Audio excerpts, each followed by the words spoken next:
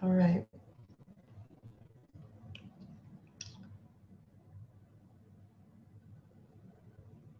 How's it going, Maribel?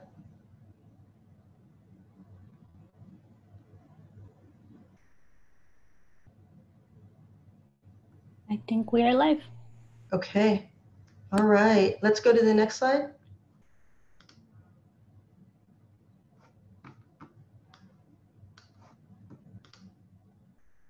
Good afternoon, everyone. Bienvenido. I want to thank all of you for joining us today as we kick off the first of a 6-part webinar series focused on anti-racism. My name is Dr. Patricia Lopez. I'm assistant professor in the Kremen School of Education and Human Development at Fresno State. I'm also the director of Enseñamos en el Valle Central, which has the honor of sponsoring this webinar series. I'd like to open by acknowledging that we are on traditional lands of Yokun Mono peoples. The Fresno State campus, where my colleagues and I gather and benefit from, sits on the occupied territories of these indigenous people who hold an enduring relationship to the land that we have a responsibility to recognize. I know that many who are watching today are educators. I want to stress the importance of paying tribute to Native peoples and the original inhabitants of the lands we each occupy.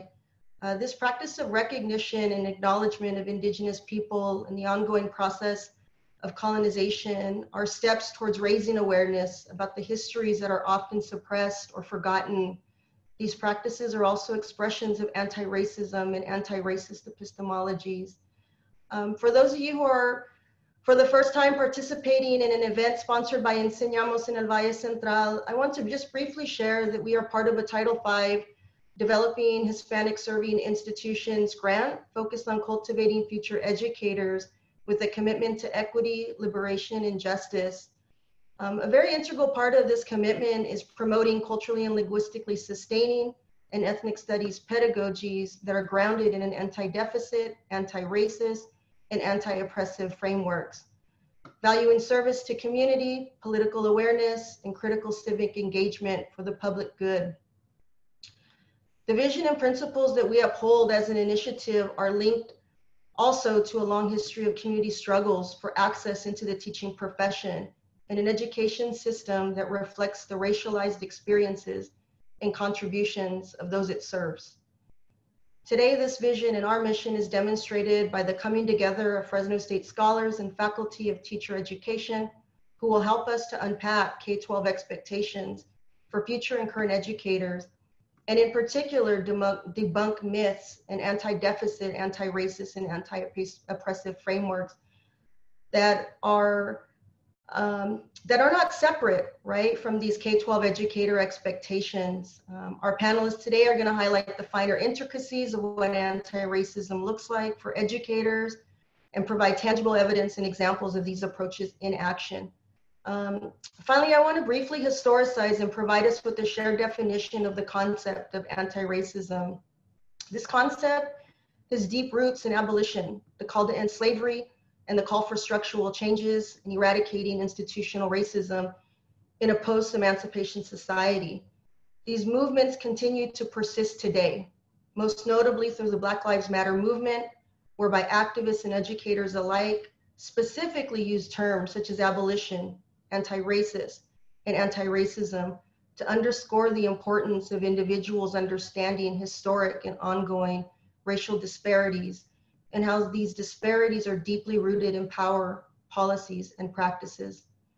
These movements also remind us that we cannot heal a society of racism without pain or discomfort, and that fighting racism and becoming anti-racist to advance anti-racist ideas and support anti-racist policies requires action.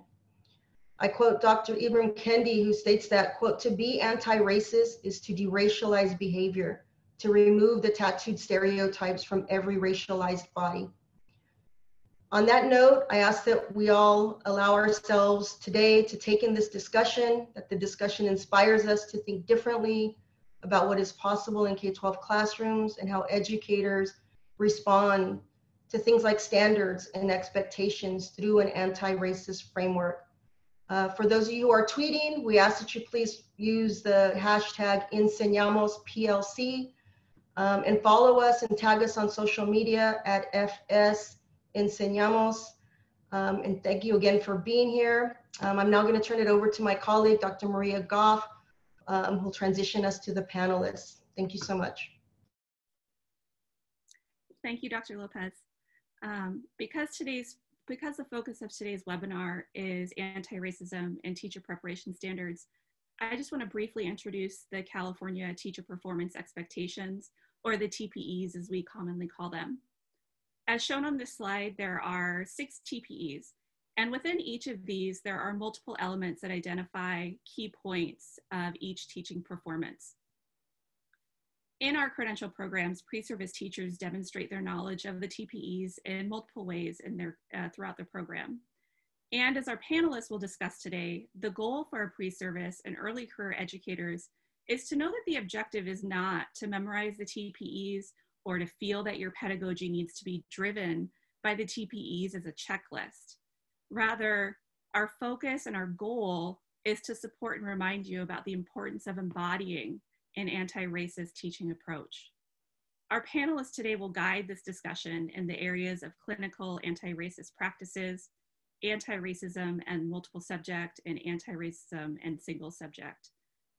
For our Kremen community, please keep in mind that for those of you in the multiple subject, single subject, and education specialist credential programs, that our Office of Clinical Practice has approved these hours of participation in the webinar series as counting towards your required clinical practice hours, and you want to bring this content back into your courses and into your coaching conversations. And finally, at the end of our discussion, please complete the survey through the provided link, and that survey will be required if you would like to receive the certificate of completion for attending all of our webinars. So we have 3 panelists today. Each panelist will have about 15 minutes to present. And during that time, you can submit questions. If you are on Zoom, please use the Q&A box. If you're on Facebook Live, we'll do our best to field your questions to our panelists. If you have questions for a specific panelist, please note that in your question. And the panelists will answer questions after all 3 have presented for all of us. Our first panelist I'd like to introduce is Dr. Ana Soltero Lopez. Dr. Soltero Lopez is an assistant professor in the Department of Literacy, Early, Bilingual, and Special Education in the Kremen School of Education and Human Development at the California State University, Fresno. She teaches courses on culturally sustaining pedagogy, teacher inquiry, and undocumented students. Our second panelist is Dr. Heather Horsley.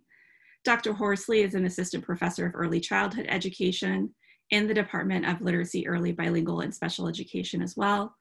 She is also the coordinator of the multiple subject credential program at CSU Fresno in the Kremen School. And our third panelist is Dr. Earl Aguilera. Dr. Aguilera is an assistant professor of curriculum and instruction at California State University, Fresno. He is an award-winning teacher educator, as well as an internationally recognized scholar on issues at the intersection of literacy, technology, and educational equity. Please welcome our first panelist, Dr. Soltero Lopez.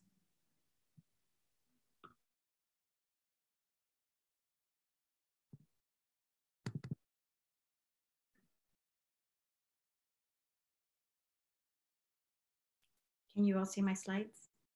All right, excellent. Thank you, Dr. Hoff, for the introduction. Everyone, welcome. We're glad to have you. What I wanted to start off with today is actually speaking about doing anti-racist work in clinical practice. But before I dive into discussing that, I want to actually start by sharing a little bit around my personality and my positionality, excuse me, which really comes down to an abbreviated life story that I want to share, right, in terms of what brings me to this work. I migrated to the US at the age of 2 years old and settled in a Black-brown community in Los Angeles. It didn't take long to experience the racist nativist that continues to plague our nation today. I attended public schools where my peers and I were racialized and deemed incompetent because of the color of our skin and other characteristics. Though I couldn't verbally name what I was experiencing, I was highly critical of my teachers, my counselors, and the education system in general. I knew my peers and I were being failed by a deeply rooted racist and dysfunctional system. After graduating high school, I attended college with the mission to help upcoming generations of students of color and share with them all the information and resources I had gathered that had helped me move through the education pipeline.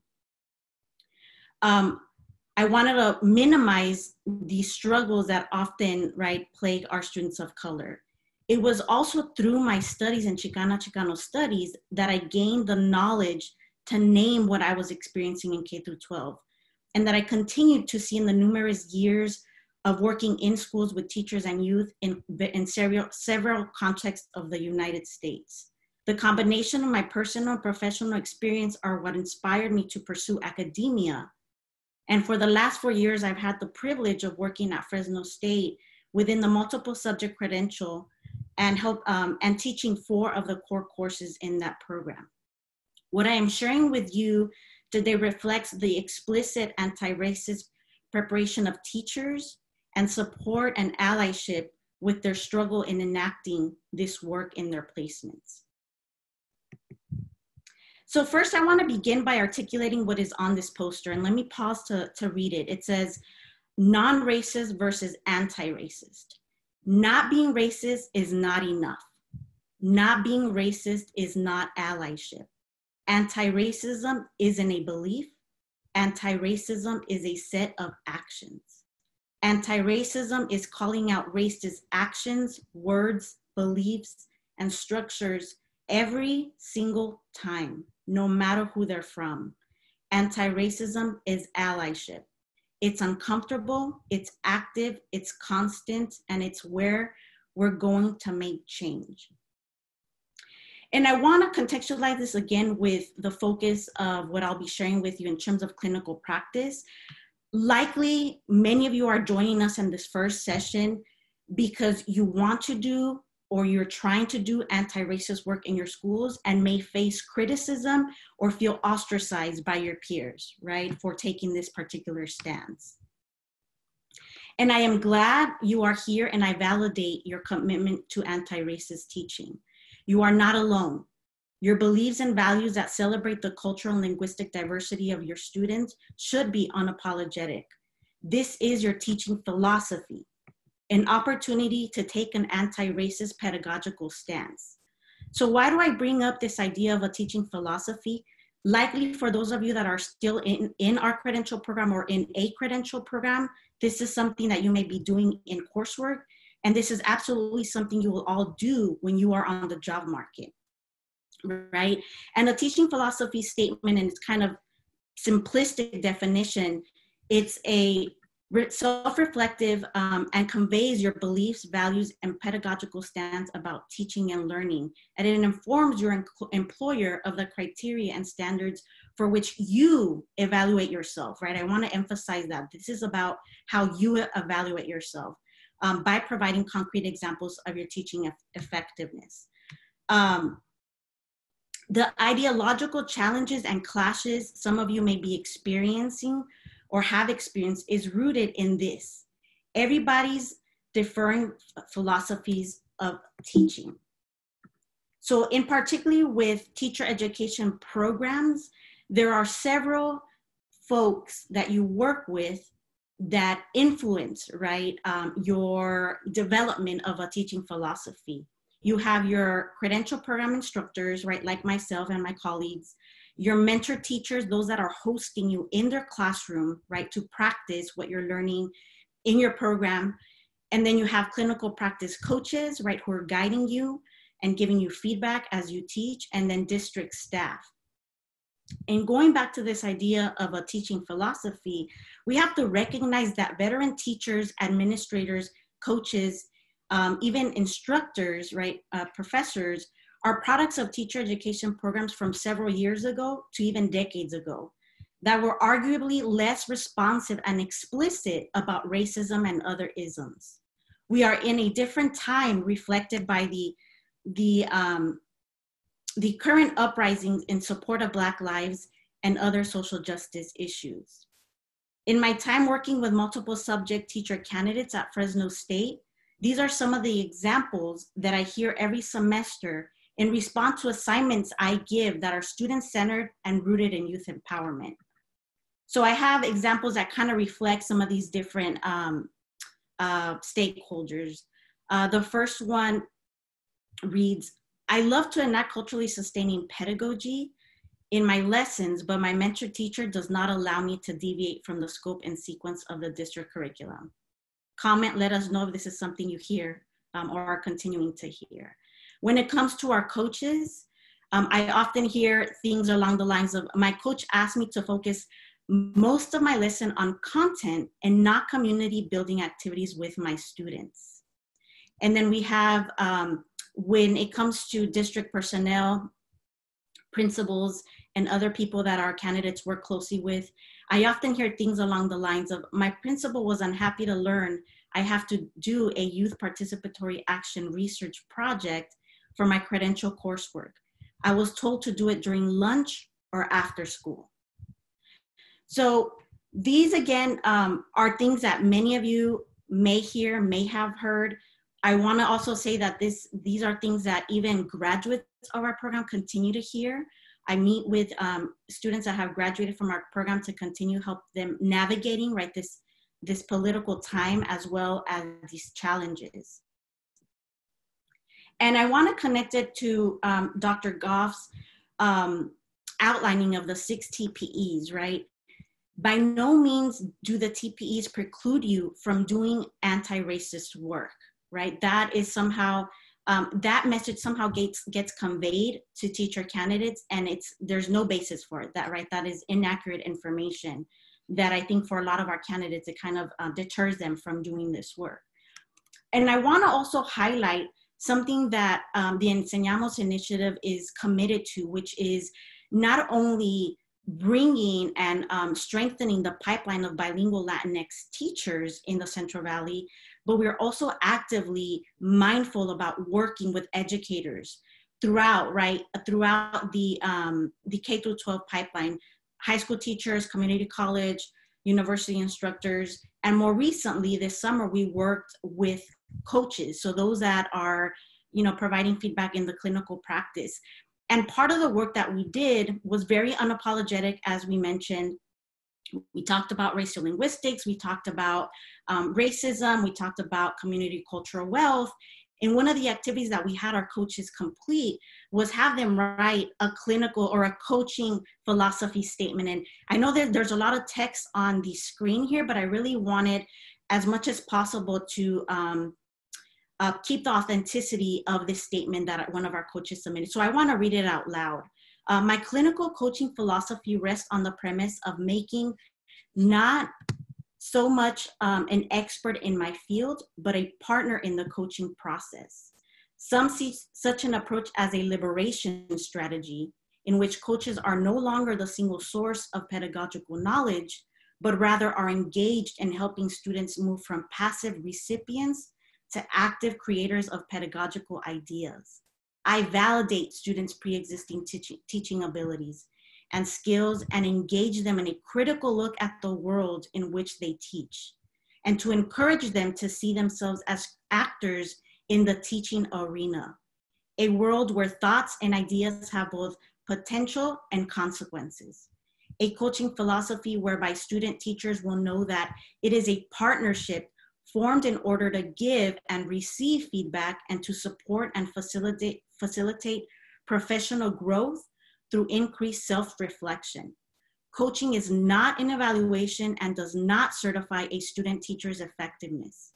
What the student teacher will attain will be the following benefits: companionship, shared ideas, non-judgmental feedback, fine-tuning, transfer of skills, structure for continuous follow-up, collaborative problem solving, self-analysis, and the development of a trusting atmosphere for continuous growth. I instill the belief that racism exerts a downward force on the achievement of students of color that must be met with active anti-racist teaching. So I provide this coaching philosophy statement to let you know that there is active work being done, right? There's active recognition for a lot of us in various capacities in the teaching field to pause and reflect about our context, right? What is happening around our world? What is happening locally, in particular with the impact on our youth. And there is commitment from folks like this coach who is aware, right, of the impact of the power that they have when it comes to working and interacting and providing feedback to our teacher candidates. What I want to close with is the importance of establishing and or finding, right, support with like-minded colleagues. I can't stress this enough, right, particularly with our recent graduates. I know it is a struggle. Many of us, those of us on this panel, know it is a struggle to do anti-racist work, to do student-centered work when you have all these key players, right? Instructors, you have mentor teachers, district personnel, coaches kind of pulling you in multiple directions.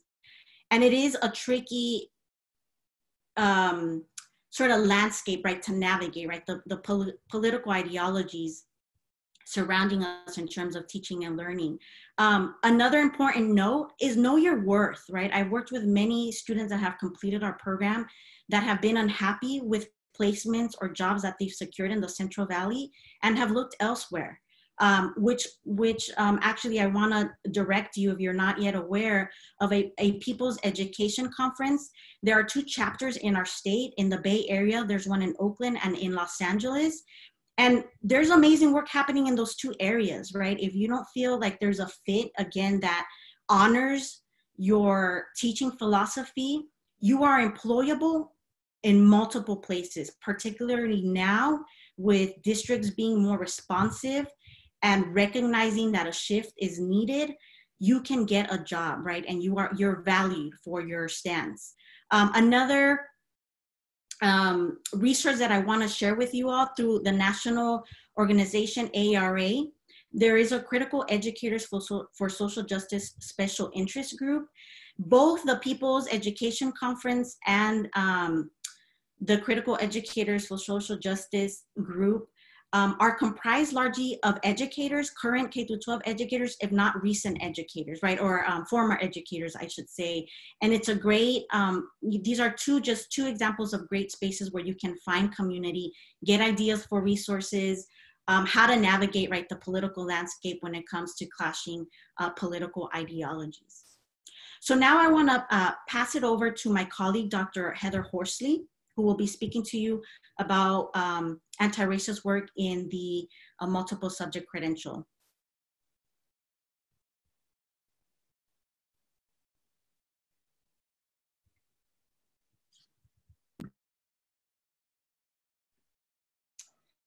Thank you so much. Is everyone seeing the slides okay? All right, thank you. Perfect. You. Yeah.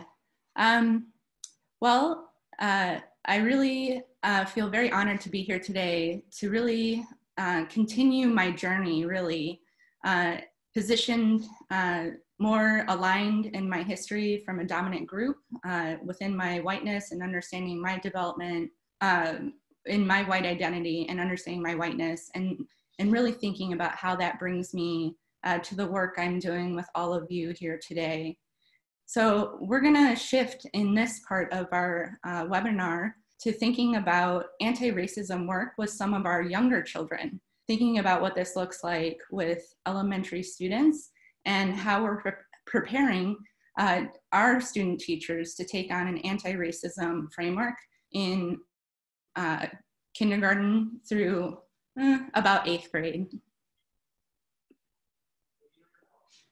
So I'm going to start a little bit positioning myself and give you a sense of my journey and what I'm bringing to the table.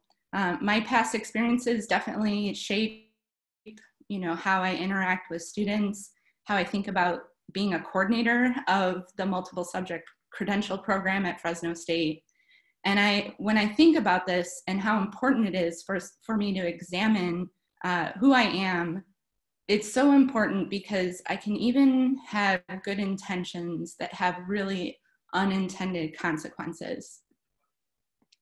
First, I'd like to start with a little bit of a story about my first kind of, I feel, real understanding of race and racism.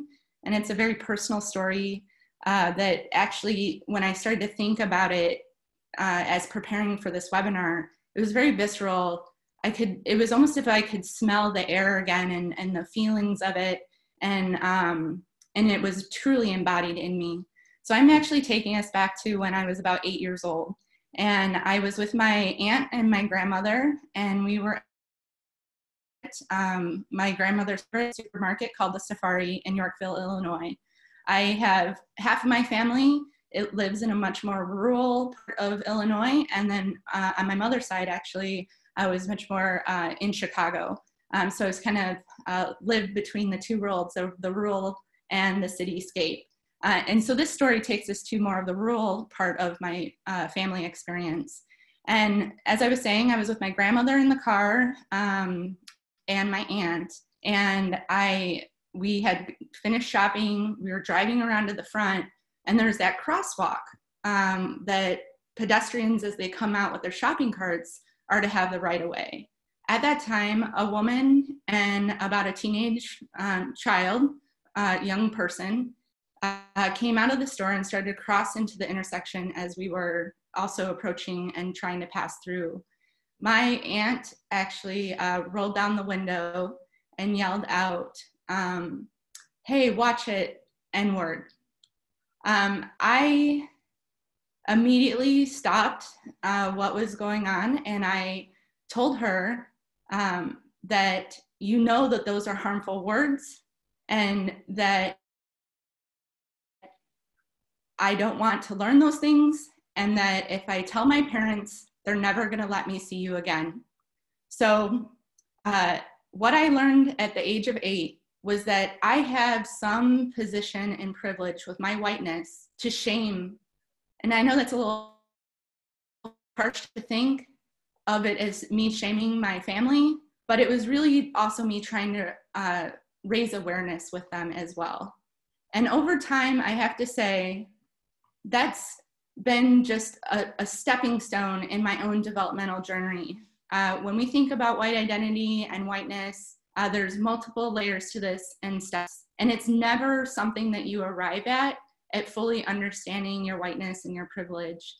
It's constantly evolving, and new experiences require that we continue to reflect.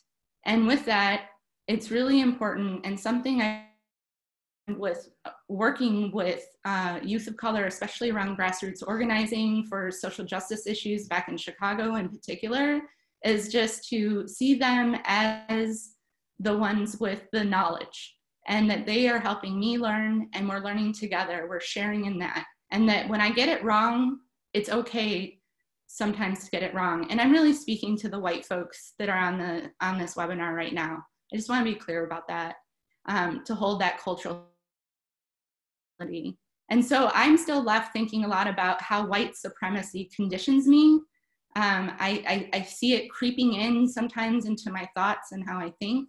And so I provided here a few ideas around how white supremacist ideas are conditioned into a lot of my experiences, and probably many of all of our experiences. And I'm constantly trying to push into rehumanizing practices, so that I can see, when I reflect on, did I try to control too much of that situation? How do I shift to thinking more about it from a compassionate perspective, where I'm developing more openness and I'm not holding myself. Perfectionism often gets held as a white supremacist conditioning as well in white communities, and how to be more vulnerable and say, I got it wrong, and own what I did and do better next time. And then Mr. Rogers, my background in education, this is a wink and nod to the fact that I was first started in early childhood centers, and then moved into teaching in public school in first grade for several years back in Chicago. And he tells a story about how when he was a young child, and he would be scared by things that were happening, his mother would always say, look for the helpers. you will always find people who are helping. And I really think that what he's trying to help me also understand in this is that I need to be the helper, and I need to be thinking about the ways in which how I'm positioned now in this leadership role, in this credential program, to make sure that we are in great partnership with moving forward with this anti-racism framework. Now I'd like to share a little bit about some framing and thinking about how you can apply an anti-racism teacher education framework to your experience, and really thinking about how the context and your lens that you bring to this work kind of wraps around all of these components of curriculum and clinical experience in our program. And that we really, this parallels often in our K-12 system when we're thinking about developing our lessons and our themed experiences for children from an anti-racist framework. That we want to really think about those concepts and the big ideas that are of real interest and deeply rooted in the local knowledge and communities. And that, that we're really thinking about how all these need to be kind of working together to fully pull together an anti-racist framework. And with that, the focus of today that we wanted to really bring to you was the teacher performance expectations. I'd really like to think of them as tools, as a tool for us to how we grapple with the purpose of education and what we do in practice and what that really looks like. I wanted to share a little bit with you that I've been deeply influenced by this concept of reality pedagogy by Dr. Edmund Emden, Professor of Science Methods Education at Teachers College, Columbia. And I just, one of the things that he really shares and helps us understand is the importance of seeing our classroom spaces as places for co-empowerment. Empowerment for us as educators, empowerment for the students, so that they can really name what they're seeing in their lives and transform it. He also just recently, I'll make sure you have that resource. And here's one of his texts that you may want to look into in the future as well. Fresno State in the multiple subject elementary education program. I have two cases that I want to use to illustrate how anti-racism frameworks are completely complementary to helping people become teachers and using the teacher performance expectations to help support and make that claim. So the first case example I have for you is one of our student teachers who was in the internship program, working during the day already in the district, and then would take courses with us in the evening. She was placed in third grade classroom. And she's in a much more rural part of the valley in this region. And so with this, she interest in trying to hear about how the students, what issues, what ideas, what things in their lives were they observing and seeing. And with that came up a lot of questions and thoughts about homelessness. And so that's really where her puzzle of practice, something that they would work together through inquiry to kind of resolve or come to a different understanding, became the focus of their work. And she even built in after that with her students as co-teachers and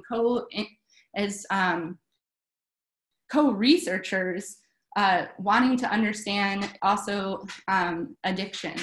And so again, just really the important part is it's a big idea, big concept that has a lot of relevancy because it's student driven and it's based out of what they are seeing around to the table. And what they ended up developing, which I'm gonna see if I can switch for a minute just to show you a clip of their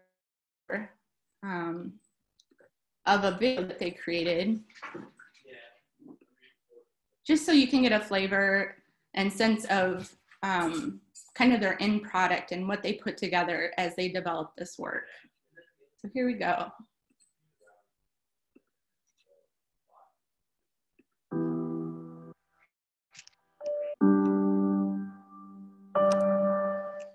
Over 1 million people in the United States are homeless. 1,000 people in the city of Fresno are homeless. 88% of people who are homeless have used alcohol. Ways expressed are homeless abuse drugs. Percent of homeless youth under the age of 18 are abusing drugs and or alcohol. This is serious, and it is only getting worse. This is a problem. People start using drugs for a bunch of different reasons. Sometimes some people give up on their lives. Some people just want to try them. Sometimes some people see other people do drugs and they think it is okay.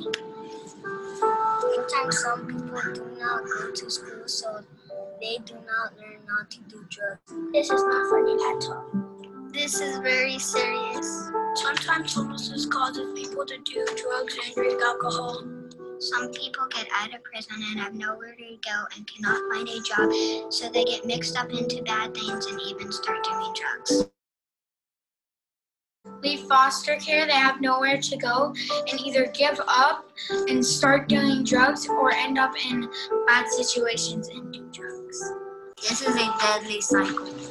Homelessness leading to drug abuse. Drug abuse leading to homelessness. It never ends, like, ever. Help put a stop to this, or at least lower the numbers.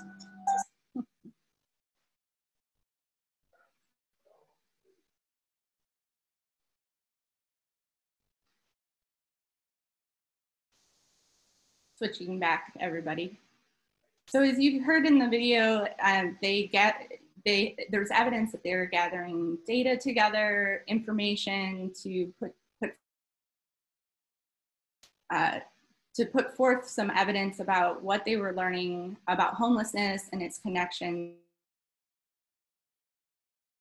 As the video goes on more fully about like different things that they can do as a community to solve this, as well as they had some fun at the end and they did a lot of dancing. And so we'll make sure you have access to the whole video.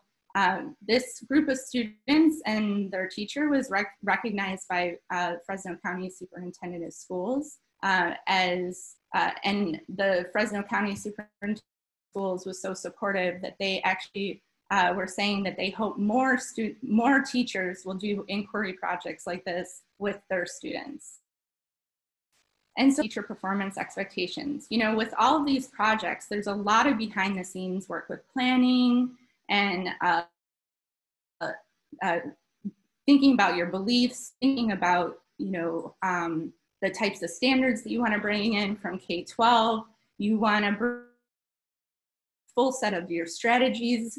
And so there was about 10 lesson plans to really go into how this teacher was doing this inquiry project with her students. And with that, we can really see how her development as a student teacher is, example, TPE1, engaging and supporting all student learning so that they are applying knowledge of students, including their prior subject matter to real life context. And then one thing that I think is a really great way to use the TPEs is more formative and think about asking our student teachers, okay, here, you know, it could be in this TPE 3, for example, understanding and organizing subject matter for students.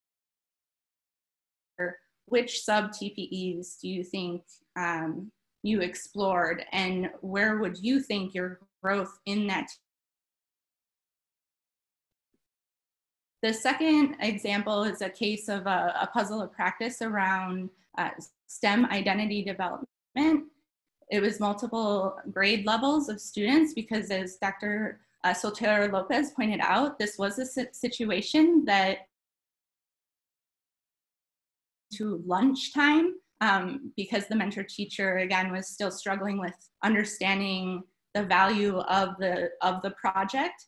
And so they decided to open up the project to multiple grade levels and encourage the work to be much more collaborative. And what the students wanted to do, because they paired up on this work, was introduce a space for students to engage in STEM-based activities. And with that, they developed a website and they collected a lot of documentation. They really wanted to start with the questions of where do the elementary children see themselves in terms of like having a science identity? Like, what do they think about science? And one of the things that these student teachers realized was that because of how the K-8 and what counts in terms of testing at the state level, that the students were getting very little time with science engagement experiences. And the students themselves basically said that they don't really know what, because they never really get to explore it in school. And so again, with this project, we can link it to the teacher performance about TPE1, engaging and supporting all student learning. It had a lot of universal design of learning components.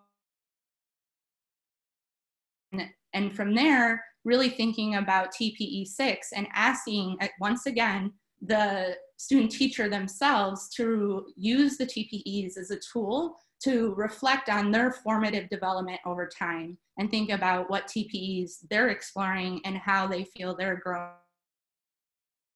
And lastly, I just want to point out a few considerations in having an anti-racist approach in elementary education. You definitely want to think about this from a developmentally appropriate standpoint. You know, in kindergarten, you may really lean on early literacy and have a word wall that has words like fairness, equality, even justice. Young children, especially with rich literature around them, can grasp those concepts. You also want to think about linking your anti-racist teaching to standards. Again, it's hard for a school district in some ways to say you're not doing teaching well if it's already linked to the standards. And so that's one way to offer some buffer that I've used even in my own practice. Know your worth, demonstrate your worth, you know, really believe in the transformative work that you're doing and dive in, reflecting and learning from it. And also think about ways to invite families into the co-inquiry partnership, help as allies in this work, and continue to ask these questions. What purposes should the curriculum serve? How is that knowledge selected? And who gets to decide? So now I'm gonna pass it off to my colleague, Dr. Aguilera, so that he can focus more in on the TPEs and the secondary school level of the single subject credential.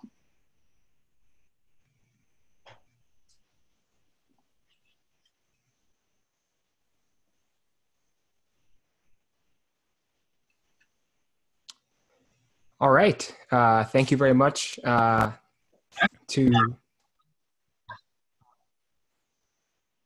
is that sound coming through okay? I had to pause for a second. You're good, Earl. All right, cool. So first of all, thank you very much to Dr. Saltero Lopez and Dr. Horsley for highlighting these really important approaches and ideas. And thank you, of course, to all of the folks that are joining us here in this webinar in this very busy and challenging time in our lives. We really appreciate your presence and we really appreciate you being interested in continuing this work together. It's important work that needs to be done, but it's work that can only be accomplished when we move together. And so we're going to shift our conversation now, as Dr. Horsley alluded to older students, specifically considering the relationship between anti-racist teaching practices and single subject teaching performance expectations along with Common Core content standards. We have another webinar that's specifically designed looking across the subject area. And so we'll leave you here again with some more general ways of thinking about this in your everyday teaching practice. And so before we jump back into content, I wanted to share just a bit about where I'm coming from and what brings me to this work. So in this image taken, oh gosh, let's see, about 13 years ago, myself in the blue shirt and my brilliant colleague, Will Childs, are getting hype with the Philadelphia Freedom Schools, in particular at Potter Thomas Elementary in North Philadelphia. If folks aren't familiar with Philadelphia Freedom Schools, it grew out of the Children's Defense Fund Freedom Schools movement, which itself grew out of the Freedom Schools established during the Civil Rights Movement. And so what you're seeing here is part of, I guess, what is now commonly referred to as morning meeting, but which we at PFS back then referred to specifically as Harambe. This was a time for our older brothers and sisters in the program, and that really was our honorific, right? We were called brothers and sisters. It was a time for us to show our scholars, our younger students, how excited we were about reading and math, and to invite our scholars to share their own excitement as well. And so from the earliest days of my teaching, I've been involved in community-based, activist, Afro and Latinx-centered curriculum, though I soon transitioned into sort of more established institutions for high school teaching, along with their standards, their curriculum, and of course, their professional teaching expectations, all of which are informed by their own politics, cultural perspectives, and ideologies. And I think it's a really important point that we as a panel and as a group really hosting you all want to stress, right? That the standards themselves, right, and the TPEs themselves are the product of a cultural perspective. There is no such thing as a culturally neutral way to look at any of our work as teachers. Right? All that we can do is try and be as transparent as possible about the cultural and historical and social perspectives that inform the ways that we look at the world and the ways that we teach. And I'm sharing all of this today just to ground a little bit about where I'm coming from. And even though at this moment, I'm surrounded by colleagues who are in many ways taking the lead in a lot of these essential areas of anti-racist teaching. I too have had as a teacher, right, to negotiate many of the issues highlighted by Dr. Soltero Lopez, Dr. Horsley, Dr. Goff, and Dr. Lopez. And so while I'm sharing these lessons that are grounded in evidence and are grounded in a shared sense of who we are as educators, I also want to specify that a lot of this just comes from my own teaching practice and my own experiences. And to a degree, a lot of the different challenges that I continue to wrestle with today as both a teacher and a teacher educator. But enough about me.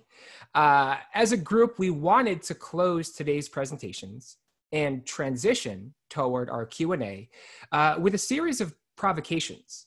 Now, while the idea of a provocation, I know, can sometimes come with negative connotations based on how dominant cultures and institutions in the US have framed it, I invite us to think about the idea of a provocation in the ways that other educators, such as my colleague, Tran Templeton, have framed it as an invitation of thoughts, ideas, and actions that can help to expand on another thought, a project, an idea, or an interest.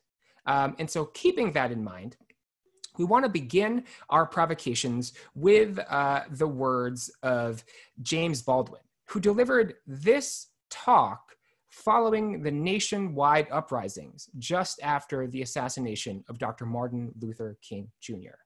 I'm going to drop a couple of links into our chat transcript.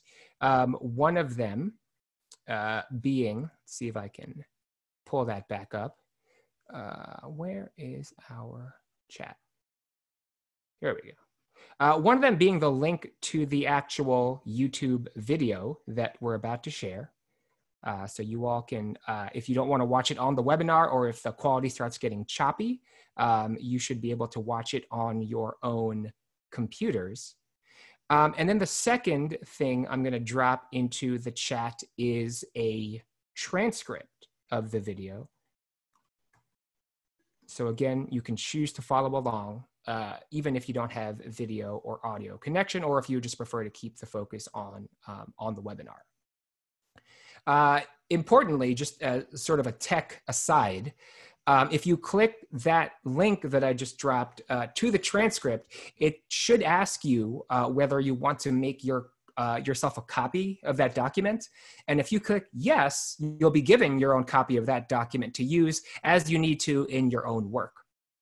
And so as we watch and we listen together to these words, to the words of James Baldwin, we'll engage, I'll invite us to engage in what has sort of become, right, a commonplace practice in teaching, reflecting on the questions, what do you notice, and what do you wonder?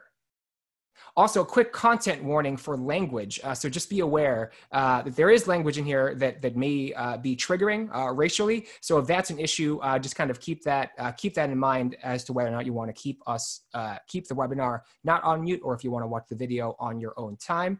And moderators, if you could please help get these links onto the Facebook live chat, that would also be appreciated. I turn the floor now back over to James Baldwin. Oh, there we go. The reason that black people are in the streets has to do with the lives they're forced to lead in this country. And they're forced to lead these lives by the indifference and the apathy and a certain kind of ignorance, a very willful ignorance on the part of their co-citizens. Everybody knows, no matter what they do not know, that they wouldn't like to be a black man in this country.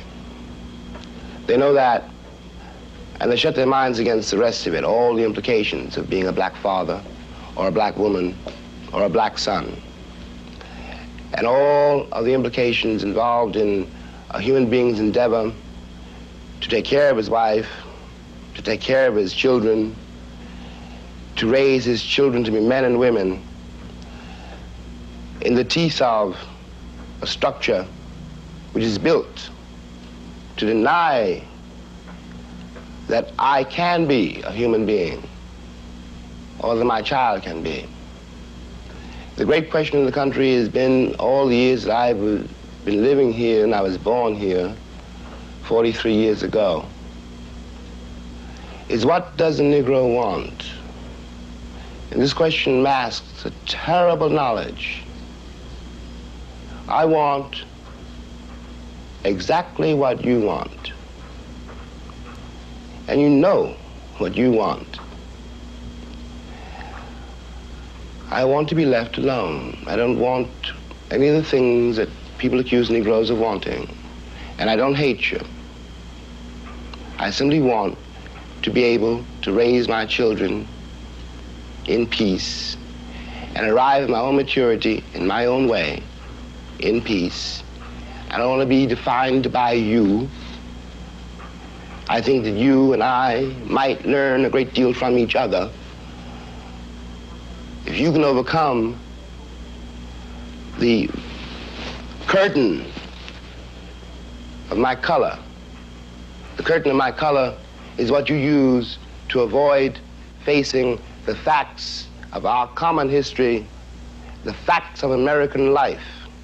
It is easy to call me a Negro or a nigger or a promising black man, but in fact, I'm a man like you. I want to live like you. This country is mine too. I paid as much for it as you. White means that you are European still, and black means that I'm African. And we both know, we've both been here too long. You can't go back to Ireland or Poland or England, and I can't go back to Africa. And we will live here together, or we'll die here together. And it's not I am telling you, time is telling you. You will listen or you will perish. All right, so sorry about those YouTube cards toward the end. And so kind of just taking a moment to reflect on those that speech that we just watched and that hopefully is in front of you. And if you haven't actually had a chance to visit the transcript document yet, I'll invite you to please do so. So please go ahead and click that link to this transcript in the chat. And the reason I'm asking us to take a look at that is because I've included some reflections at the end of the transcript for reflection and discussion. And these are for students, right? These are questions for students. They're not for us to spend time on now, of course, unless you want to in the Q&A, but they're designed for a 9th and 10th grade audience to consider alongside this speech. And what you'll also see on that document toward the end, I commented them out on the side, is you'll see some notations for the different Common Core state standards in English language arts. And that goes across writing, speaking and listening, reading informational text, and reading literature. And so here then is the first of the provocations we'd like you to think about. As we wrap up our panel presentations and shift our focus back onto your teaching practice, and it is this. We're asking you first to review the California teaching performance expectations for beginning teachers, specifically the one that we've displayed here, TPE 3.3, which reads, beginning teachers will plan, design, implement, and monitor instruction consistent with current subject-specific pedagogy in the content areas of instruction, and design and implement disciplinary and cross-disciplinary learning sequences, including integrating the visual and performing arts as applicable to the discipline. And just in case it's helpful, I'm going to drop that in the chat as well. This is TPE 3.3. This will link you to the full document, by the way. And so what we'd like to invite you to think about is this. In what ways do the teaching materials that I've just shared, in what ways do these reflect this particular teaching performance expectations? And in what ways do these materials reflect commitments to anti-racism? And when I mention teaching materials, I mean all of them, right? The video, the transcript, and the questions for discussion and the different kinds of activities I've suggested here. And these are not very different than the kinds of questions I've asked my students, whether it's in their 9th grade English language arts class or in their 11th and 12th grade English language AP course.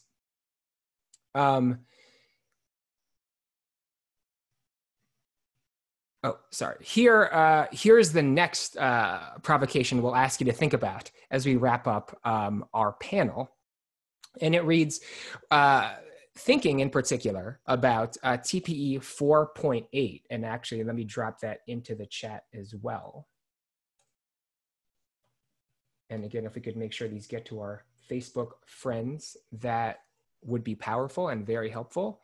And the performance standard says using digital beginning teachers are expected to use digital tools and learning technologies across learning environments as appropriate to create new content and provide personalized and integrated technology-rich lessons to engage students in learning, promote digital literacy, and offer students multiple means to demonstrate their learning. And what we'll ask you to think about, thinking about our webinar, is in what ways are we, as a group, as a community here, in what ways are we are we modeling the expectations alluded to in this standard? And in what ways have our own practices reflected commitments to anti-racism? And last but not least, here is one final set of provocations to consider as we move into the Q&A session of this webinar. I focused on ELA standards and TPEs because that's my training and that's the current context that I work in. But in what ways might this work in your own context, right? So the provocations read, what could you do with the instructional materials and approaches like this in your own content area or grade level? What adjustments would you need to make to better fit your community context? In what ways can anti-racist instructional materials, materials and teaching practices work in tandem with Common Core State Standards, TPEs, and other professional standards? And finally, what is our role when anti-racist commitments and professional standards seem to be in conflict? I've got a slide here that you'll have access to after the webinar, just a couple of additional resources and references from this talk in particular. If you'd like to access more work around James Baldwin, more work around the way that students across the country are talking about race. Shout out to Jean Demby and Shireen Marcel Maraji on the Code Switch team for providing that. And then a resource from Teaching Tolerance on discussing topics of race, racism, and other difficult topics with students. And so with that, I know that was a lot that we've thrown out here in the past hour or so. And so from here, we will invite you to turn your thoughts to our Q&A discussion. And I will turn the microphone back to our amazing moderators for this session. Thank you all very much for listening. Thank you so much, Dr. Aguilar, Dr. Horsley, Dr. Soltero Lopez. It's been great reading the chat and reading the Q&A. We have some really good questions for all of you to field as we move on. Again, if you are tweeting, go ahead and link us or use the hashtag in your tweet as well. The first question we have relates to clinical coaches. So clinical coaches here at Fresno State. So if appropriate, can you tell us more about your clinical coaches? Are they employees at the university and local schools, or a little of both? What opportunities for learning are these coaches being provided? And they all said thank you. So whoever wants to take that on. Speak to that a little bit. So, so our university coaches are typically come with a lot of or administrators of about 15 or 20 years of experience. And then we also have some coaches that are currently still in the field as teachers and still are in practice, so to speak, supporting our teacher candidates or student teachers.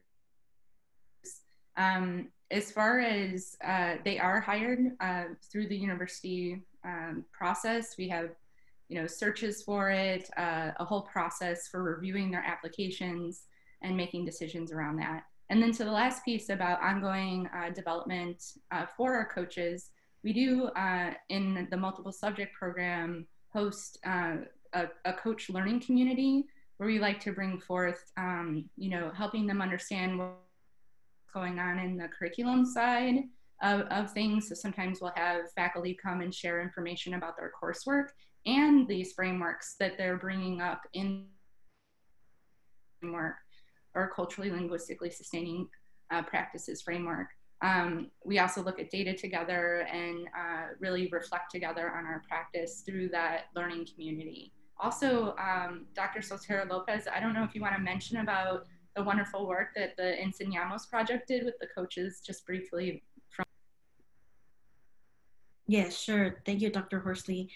So the quote that I shared towards the end of my presentation is a quote from one of our coaches. And if you haven't yet had the opportunity, I encourage you to check out the work that we're doing in the Enseñamos initiative. Again, just to kind of briefly explain, our objective with this initiative is to produce our own bilingual Latinx teachers in the Central Valley. So given the emphasis on bilingual teachers, this summer working with Dr. Horsley, we decided to have an institute specifically for our coaches that work with bilingual candidates. And in that, in facilitating that institute, we were very intentional about talking about racism, as I mentioned, racial linguistics, things revolving around language, the racialization of language, working with teacher candidates, right, who are first generation, who are English language learners. And one of the assignments that I gave them was actually to write a coaching philosophy statement, right? And as I unpacked in reading that quote, there's many elements that for some of us, for many of us, maybe resonated in terms of our own teaching philosophy statement. So it's to Dr. Horsley's point, is we're actively considering, right, beyond teachers, right, our candidates, I should say, working actively with our coaches, with our district partners, with mentor teachers, so that we can have these discussions around these, you know, quote unquote sensitive or political topics. It's time, right? Given everything that's happening, it's time, it's needed. And we want to make sure that to that end, because in my experience as an instructor in the program, it breaks my heart to repeatedly hear our candidates say that they've become disillusioned in the profession because there's so much clash, right, in terms of their ideology, their innovativeness. And so that's why, particularly with the Enseñamos initiative, that is at the forefront of our mind, right? Making sure that we're working with folks like the coaches to slowly but surely start having people have discussions, conversations around the status of the education system, around our students, right, students of color, so that we are all, to some extent, right, on the same page in terms of ideology, right, in terms of pedagogy.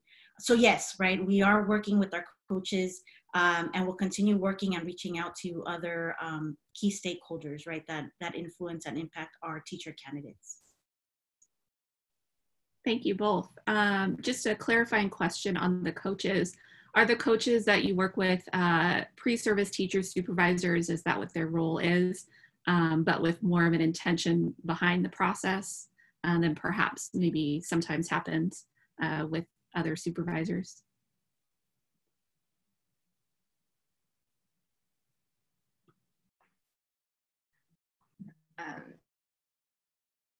Dr. Goff, my internet kind of paused on me, so I missed some of the question. I apologize. Sure, there is just a clarifying question on when we're referring to coaches, are we discussing pre-service teacher supervisors? Yes, okay. Yes, that's. Thank you. And I'll just quickly add that commonly across several teacher preparation programs in the CSU, the California State University system, the common word, and even how the CTC refers to it, usually is university supervisor. We, in the last maybe 3 to 4 years, kind of shifted a mindset there that we really wanted to lean more into what it means more to be a coach than someone just supervising the work, even though part of being a coach is supervising the process and development. But you're also really in that mindset shift with coaching. We want to think about how you're coming alongside the teacher candidate and encouraging them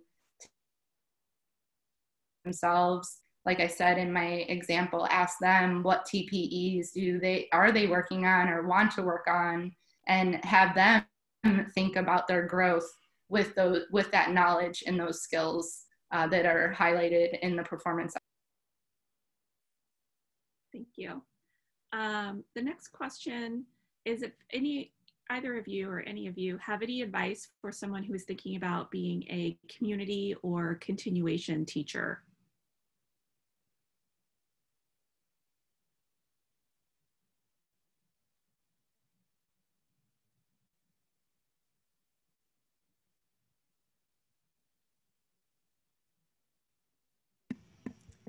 So I don't know if this is just me. I'm not actually super clear on the terminology. Like those aren't terms I'm familiar with. So is there a way to get the original question asker to kind of clarify that a little bit? It could be just me though. If one of y'all know, then feel free, but that's the reason I'm being quiet. Yeah, we can ask for clarification. Thank you. And then the next question while we're getting clarification on that. Do you have any advice for when you, so I'm thinking this is either a pre-service or in-service teacher, experience parent pushback when it comes to anti-racist topics in the classroom?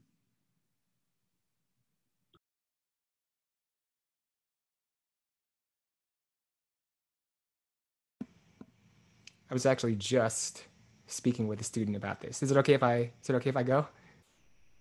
Yes, go ahead.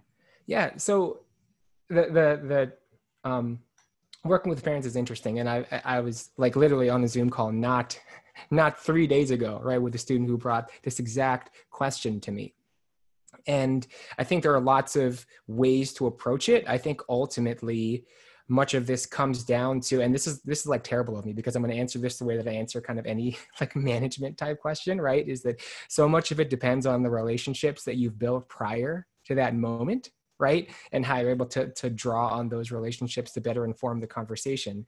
But if I could very weirdly sort of decontextualize things just for the sake of conversation, my general advice would be that when I'm approaching somebody with questions about the curriculum or questions about curricular choices or pedagogical choices, you know, one of my go-tos in recent times has really been focusing on my role as a teacher, right? And my role as a teacher is largely to present the world, right, and the way things happened, which may include the realities of race, to my students, while I bring a particular worldview to the classroom. It's not necessarily the way that I should or need to approach all of my students, right? And so if I can share with my students as closely as I can, right, the reality of history, the reality of the world around us, from as many different cultural perspectives as possible, including, right, and particularly focusing on the voices of underrepresented and minoritized individuals, and then give students the tools to address those issues. That largely is my role as a teacher. And so again, that's a very kind of idiosyncratic approach. It's just sort of what I have tried to focus on personally as a teacher, but I think it's also important to hear other folks' perspectives on that. So, so that's kind of what I'll say in response to that question.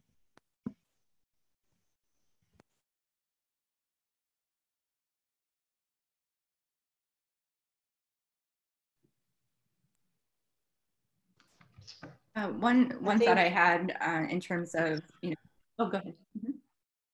Go ahead, Heather. Go ahead. Yeah.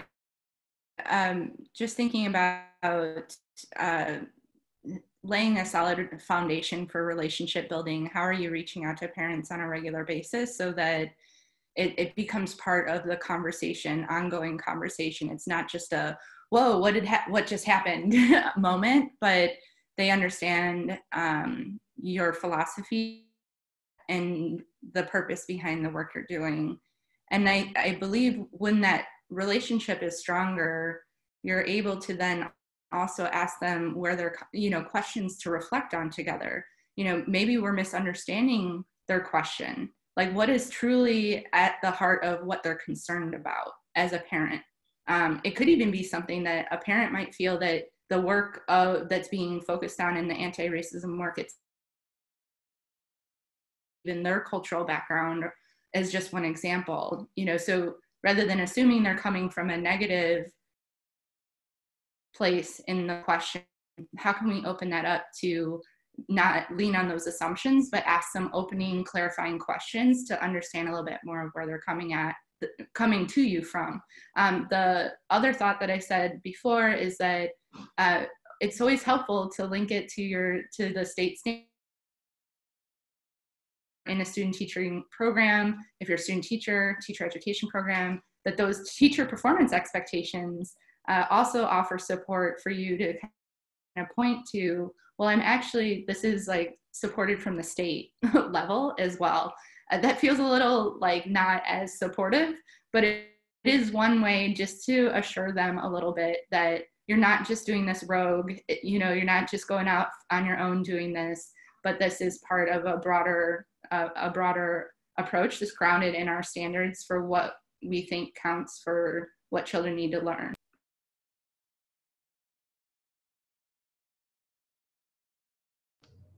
I'm actually going to jump off of that question because there's a similar question in the Q&A, which is aligned to that. How can we handle situations where we teach at a school where teachers/faculty who condemn anti-racist teachings? So I think it kind of is in that similar theme here.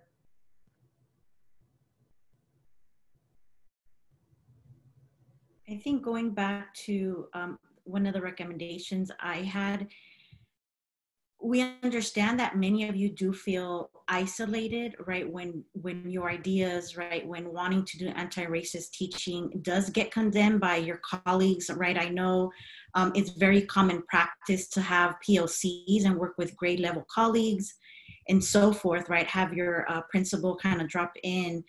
And so we understand that that's the reality that many of you are likely experiencing.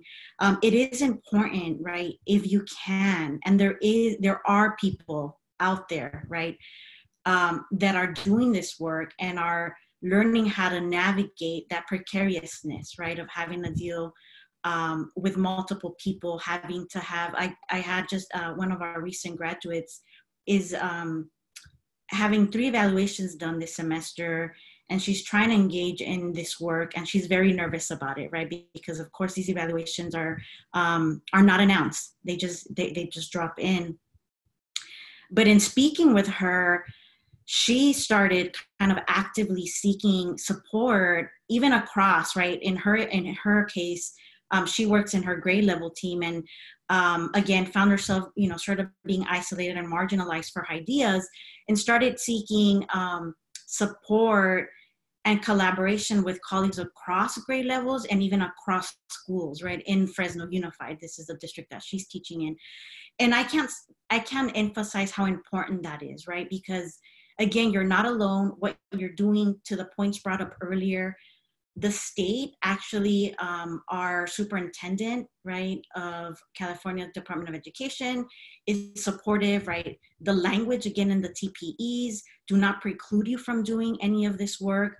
To the points being made right now, I always encourage our candidates, as long as you root your lesson in your standards, typically, in my experience, when my candidates have been approached, right, by folks that are upset, either parents and or colleagues, usually folks kind of back away. They say, oh, right, Heather, I didn't know that you were using X, Y, and C standards. All right, that's actually really good, right? You want to be, you want to get to a point, and I know, again, this is easier said than done, where, again, very diplomatically, you assert your knowledge, right? You assert your knowledge and you advocate for yourself in what you're doing with your classroom, right? To Dr. Aguilera's point of, it's so important to establish community, not only in your classrooms, but with the families. Again, in most cases, to the point that Dr. Horsley brought up, I have had candidates and teachers express that, right? Oh my gosh, a teacher or a parent was super hostile to me, right? They wanted, they were demanding why I was teaching X, Y, and Z. And usually when they explain, okay, here are the standards, this is how we evaluate children, your child actually on this unit is actually exceeding, right? Or performing, or I'm seeing growth in these areas. Usually, right, in explaining that to parents, obviously, right, your colleagues would know that, but it assures them that, again, you're not kind of willy-nilly having conversations that are taboo or that you should shy away from, right? Another important thing, right, is that education is not apolitical. Everything and anything that we do, from our pedagogy to the choice of our school districts choosing a curriculum, right, for example, Wonders, that is political. So that's one thing that I always, right, kind of have people think about, because people think and are told that education, that schooling should be apolitical. And that's, in my opinion, absolutely false, right? There's no merit to that. So those are kind of some things to kind of consider, right? You absolutely advocate for yourself, ground everything in your standards, grounding everything in literature, right? I know with the courses that I teach, I actively engage my candidates, not just on best practices, current theories, and things of that nature, but we engage in doing research, right? Cutting edge research that's coming out, that's telling us how to do culturally sustaining pedagogy with emerging bilingual students. There is research being released, right, published constantly that is responsive to the times, right, to the needs of our students in our education system today. So that's another outlet, right, grounded in literature, in research that's being published. Thank you, Dr. Soltero Lopez. So we have another question. And the question is phrased, is intersectionality discussed in teacher credentialing coursework? If so, how is it coached into the TPEs? So I think probably we want to, just for our audience and any candidates, just to make sure that we note that intersectionality is a component of critical race theory, which I think many of you spoke to. So just kind of putting that caveat in there. Whoever wants to take that question.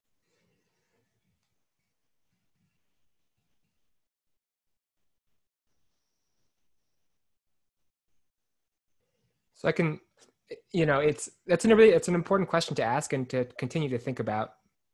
And when we're thinking about sort of understanding, I mean, the concept of intersectionality, right? Understanding sort of how are the different dimensions of our social identities, right?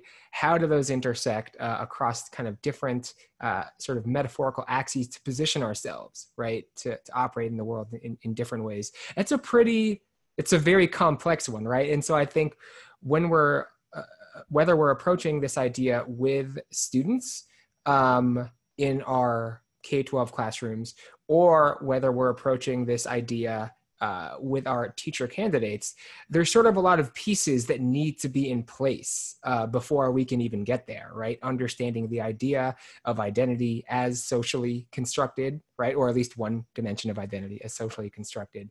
Understanding that the categories and the labels that we put people in, whether they be racialized ones, whether they be economic categories, whether they be gendered categories, right? Those themselves are also socially constructed based on things that as a society or as a dominant culture, we've chosen to pay attention to, while we've chosen not to pay attention to other things, right? We've decided that skin color should be the basis of how we racialize people. We may have decided that the accent that one speaks in is the basis for racializing people, but we haven't decided that eye color or hair color, right, or hairstyle should be a basis. And yet those are all biologically determined, right, in the same way that skin color is. So I think I can only speak for myself because I teach I teach one of the courses that's a prerequisite to the single subject credential program. We do get there eventually, but a lot of what we work on, at least in my coursework, is just the building blocks that help us to really understand the idea of identity as socially constructed and positionality in the world. Without necessarily using those terms right away, but knowing that eventually we do need to get to them with all of our students, because that language, right, gives us a way to see and understand and act in the world.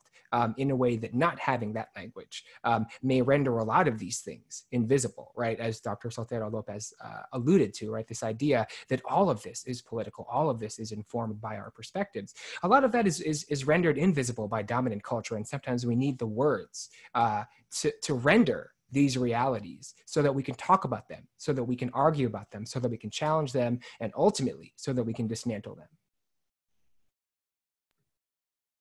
And just to share a little bit about our multiple subject credential program, we actually have a series that the students take for the duration of their time in the credential program.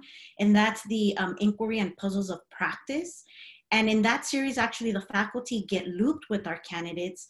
I've taught all three of those courses and looped with several cohorts of students where, as I mentioned earlier, that course really is rooted in establishing not only a teacher identity, but a researcher identity, right? and have them navigate kind of traversing both teacher and scholar identity.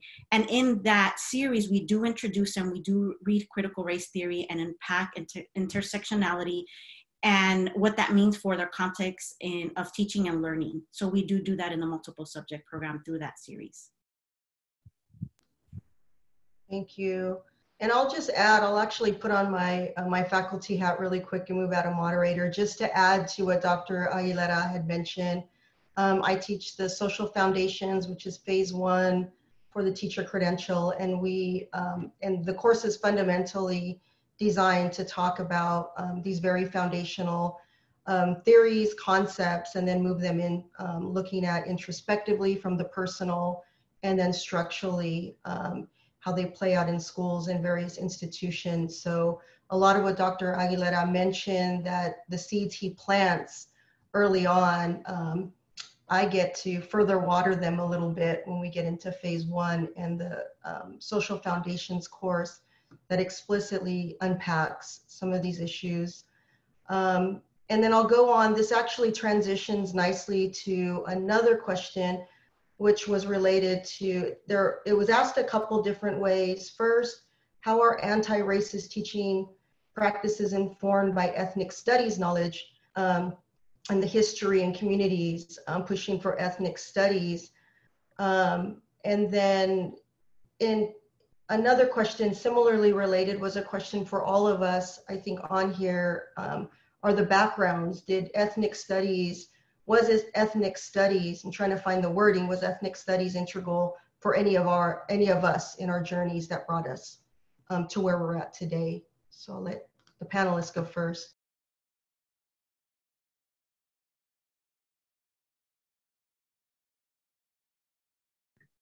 So I am a product of ethnic studies. As I mentioned, I majored in Chicano studies as an undergrad and proceeded to do my master's and PhDs in education with an emphasis on race and ethnic studies. And to the question around the influence, I think absolutely, as I shared in sharing my positionality of a brief kind of story of my trajectory, I know that if it wasn't, me taking that Chicano studies class, my very first quarter as an undergrad, I don't know that I would have felt as empowered, and I don't know that I would have been as resilient as I was. As I mentioned, I went to, and I grew up in a community that was completely kind of disregarded, and we learned, right, it was very little that our teachers actually taught us anything. We kind of played and did non-academic stuff while I was in high school. So I was not prepared for college, honestly. And so I went to college with the mindset that I would fail. I went and I was like, at least I tried, but I know I'm gonna fail. And I didn't fail, right? I completed my degree with honors.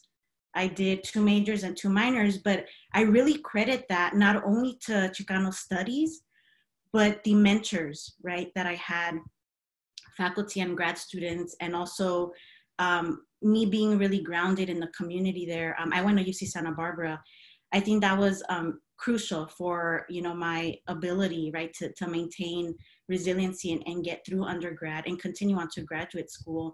I think, as I mentioned before, it was because of Chicano studies that I learned about critical race theory, that I learned Lat Crit studies, that I learned about oppression, that I learned about all these things that I had identified as a youth, but I couldn't name it, and I couldn't root it down in, right, like the infrastructure, right, of this country. Ethnic studies, I mean, as you can all probably tell, I'm a huge advocate of ethnic studies. I think that it's unfortunate that folks still continue to silence. I know I'm seeing folks making comments around celebrating that Fresno Unified adopted the ethnic studies. The Cal State system, right, will now have a requirement of 1 ethnic studies course. So slowly we're seeing some shift there, but folks are still in many ways trying to water down the true essence of what ethnic studies is. And I think that in particular to our context today of teachers, I wholeheartedly believe that all teachers should have an ethnic studies background, right? For numerous reasons, regardless of your person of color or not. I think it provides you the knowledge, the history that we don't get in our K-12 schooling, right? That you can then use to teach, right? To build community, to celebrate the rich diversity of your students. So yes, it's absolutely beneficial. It's important. And I think that we need to do more, right? To push for more ethnic studies across the education pipeline.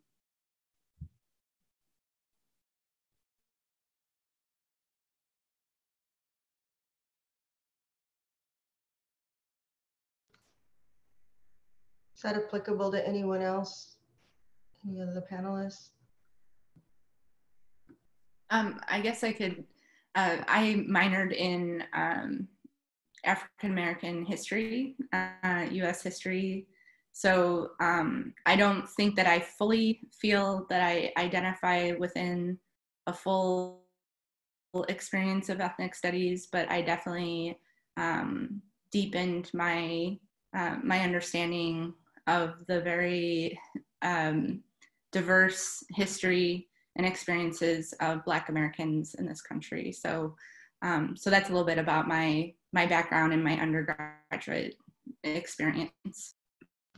And do you feel, Dr. Horsley, that within your story that informs much of how you look at things? I know you mentioned some of that in your presentation, but that it kind of is it grounds you.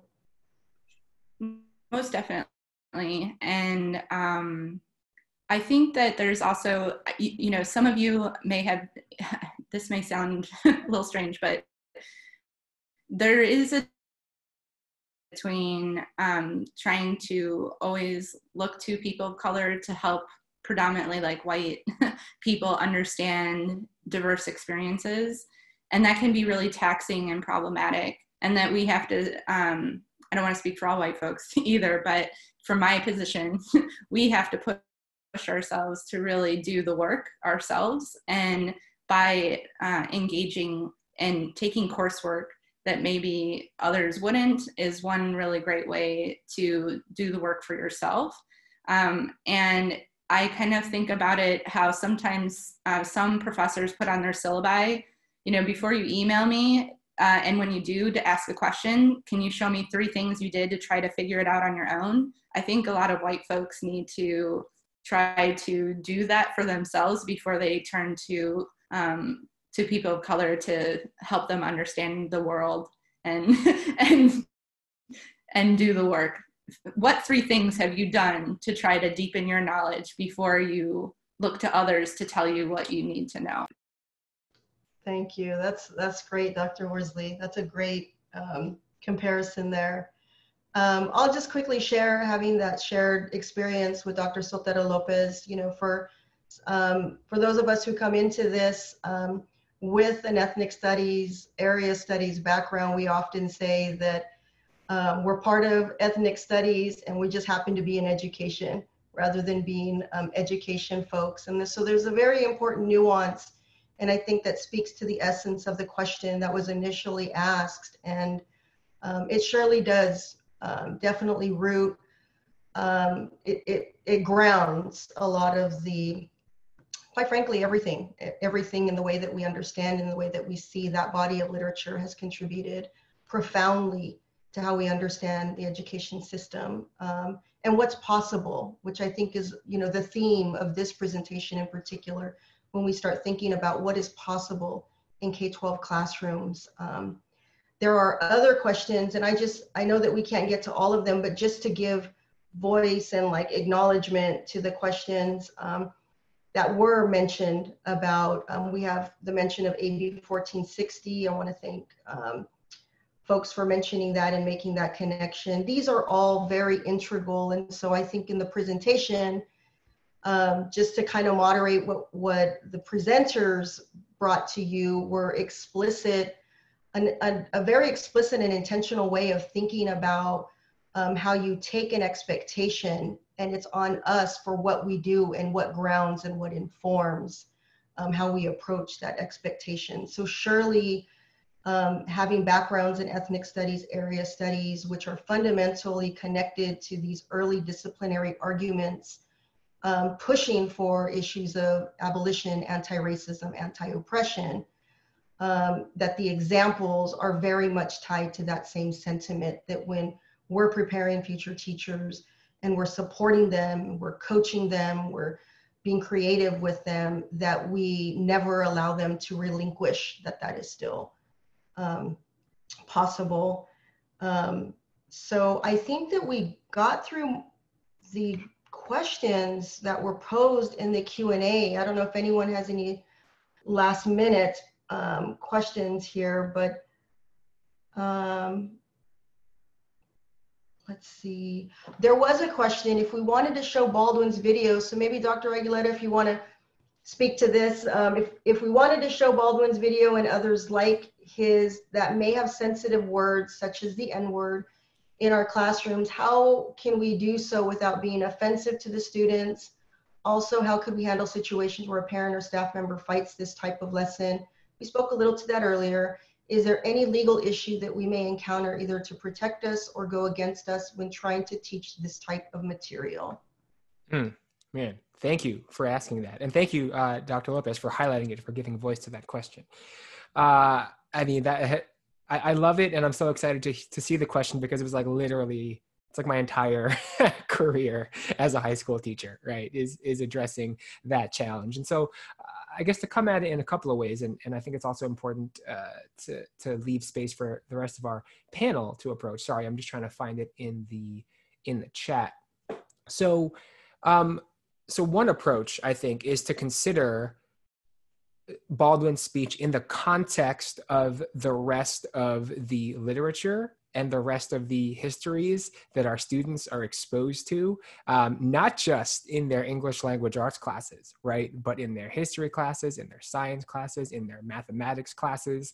And the way that Baldwin's speech fits into that broader body of literature. That literally is a Common Core standard, by the way, right? Looking at the seminal documents. So I think that's one, is situating within the context. I think another way to think about it as well is the texts that the students are exposed to and the perspectives that our students are exposed to that are explicitly racist and explicitly traumatic to students. In many ways, we don't bat an eye at those, right? Because some people sort of label them as more of a microaggression, right? And that's that itself can be a challenging category because it ain't micro to us, right? You know what I'm saying? Like when you're when folks are making comments in front of colleagues and dismissing and traumatizing people of color, that's not micro to us. That may be experienced, for other people as micro.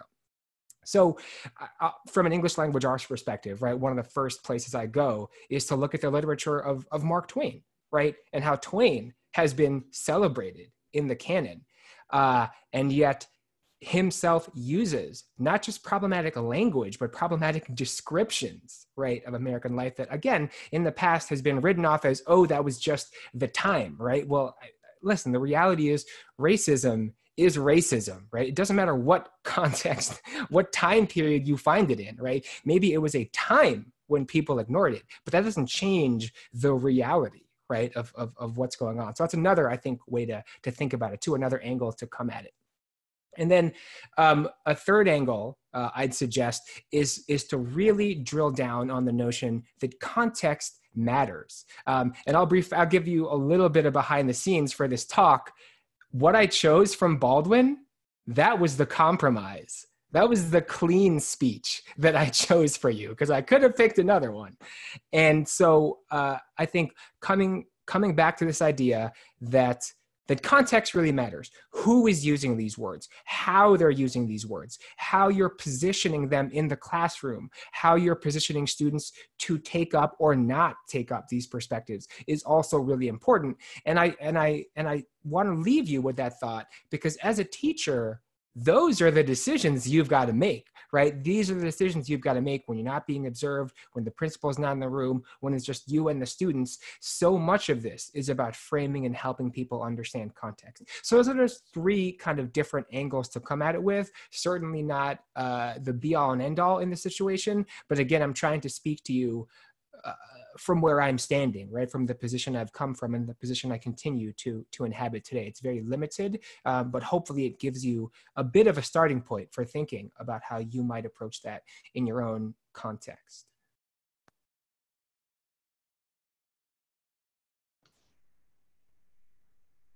We actually have one more question now that we've gone through in the Q&A.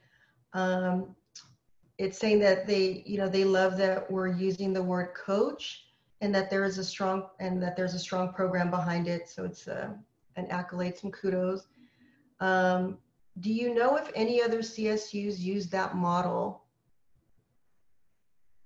Is this consistent? Do you know, Dr. Horsley, is this a consistent term in the CSU? Actually, I believe that we may be the only CSU using the terminology of coach and made that shift. And I'm trying to think, I mean, really when I engage with other faculty and supervisors or just people, coordinators across the CSU for teacher education, pretty much in all those meetings, I hear just often the word supervisor. And then it's usually they ask the question, what do you mean by coach? And things like that. So that usually cues me in that they're not really operating out of that framework or approach to clinical experience. I do say that we usually also add university coach with it, because one thing is the K-12 districts have more often moved into the concept and using coaches, especially in their induction stages. Like I know locally, Fresno Unified, they have induction coaches. And so sometimes I think some programs prefer to say university supervisor or supervisor so it doesn't get confused with induction coaches. But honestly, I feel that theoretically and practically, there's more research and evidence that if we can, sometimes the power of language, right, in itself, that we rename this and we reconceptualize it and then we figure out how we put that into practice is more powerful to shift to coach than to keep it in this more transactional, there's a real hierarchy, I'm supervising you kind of experience of clinical practice.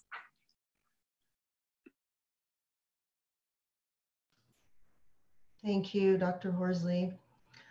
All right, so it looks like we got through all of our Q&A. I think I'll just make a really quick plug for our next webinar. If we can shift the slide over. So the next webinar we'll have coming up on September 24th, and we'll have Dr. Crowell from sociology and Dr. DeWalt from Kremen Liberal Studies. And they'll be talking about the issue of anti-Black racism and teaching anti-racism. So we'll further unpack the issues that the panelists today kickstart. So please RSVP, same RSVP link. And yeah, we look forward to seeing you then. I'll hand it over to Dr. Goff, who will tell us a little bit, close us out with the survey information again. Thank you, everyone. So again, everyone has the opportunity to earn a certificate of completion in conjunction with attending all of the webinars. So to get that, you are required to complete our exit survey. This also provides us with great feedback about our webinar series going forward, if there's any adjustments we need to make. So we'll link this in the chat as well. I'll drop that in there right now so that you can access that and complete that. You'll also see at the beginning of the survey is a consent. And so we just want to be able to use some of your survey answers in potential research that we might do as we go forward with this learning series with each other. So I don't know, Dr. Lopez, if you want to close us out, but I just want to say thank you so much. I know this is an ongoing learning process for everyone.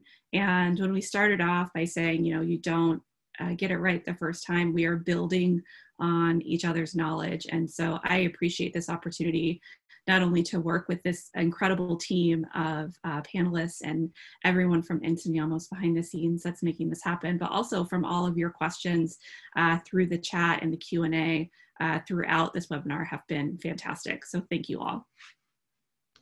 Thank you, Dr. Goff. Yeah, I completely echo that sentiment. You know, these are things and issues, the questions continue to guide us, to push us to think more critically. You know, this is an ongoing, right? Being anti-racist, you know, embodying these topics is a lifelong journey, and we're just grateful that you all for joining us today. We hope that you'll continue. We have 5 more webinars. We surely will unpack extensively a lot of other intricacies of this overarching topic. We are seeing the chat comments. Dr. Goff is on it. We're going to make sure that we open up that survey so that you all can quickly jump on and just share your feedback. Again, everything that you share, we're going to take into account. You know, these are things that we want to make sure that we're continuing to support, to serve. So thank you again. Please reach out. You have our information. You can email us at enseñamos@mail.fresnostate.edu. I believe I put that in the chat a little bit earlier, and you can find us on the web. So thank you all. We look forward to seeing you in a couple of weeks. Good night.